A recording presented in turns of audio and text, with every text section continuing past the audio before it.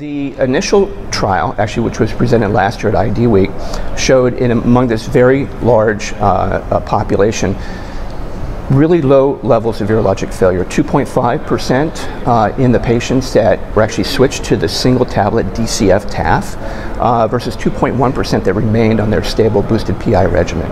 So very low levels of virologic failure or virologic rebounds during the 48 weeks for the primary outcome.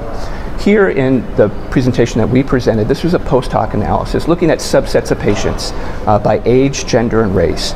And again, very consistent results over 48 weeks, very low levels of virologic rebounds as you slice and dice those subsets of patient populations.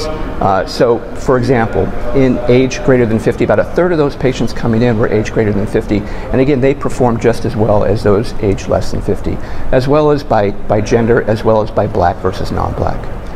There really wasn't anything surprising, again, given the low overall virologic failure rate, again, around 2.5% for both arms. There wasn't really anything surprising. In fact, even in the tolerability profiles, looking at some urinary parameters, looking at small molecular molecules that are freely filtered in the glomerulus, taken up in the proximal tubule, again, patients switched to TAF. Those urinary markers, biomarkers, actually decreased, showing preserved integrity of renal function.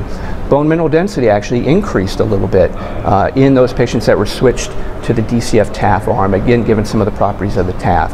And again, importantly, no virologic failures that would lead to resistance. There was one patient in the interventional arm, DCF TAF, that was genotyped, no ARV resistance. 3 in the control arm, again, no resistance.